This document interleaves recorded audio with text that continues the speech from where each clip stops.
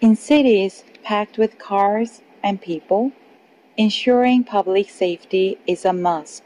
CCTVs will play an important role here by monitoring accidents or actions that go against public safety rules. Suppose there was a car accident at a crossroads. A CCTV that is connected to Samsung's connectivity node will detect that it is a dangerous situation and send the video to the control center. What used to be reported via voice on transceivers can now be reported visually through videos.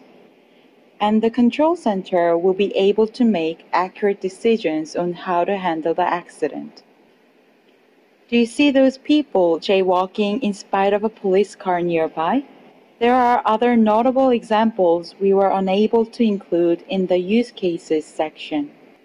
Apart from illegal acts like jaywalking, dire situations like highway robbery or kidnapping will be also detected and reported immediately.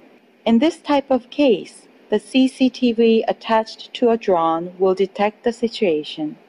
If the CCTVs are connected via Samsung's connectivity node, they can send surveillance video around the city to a control center in real time.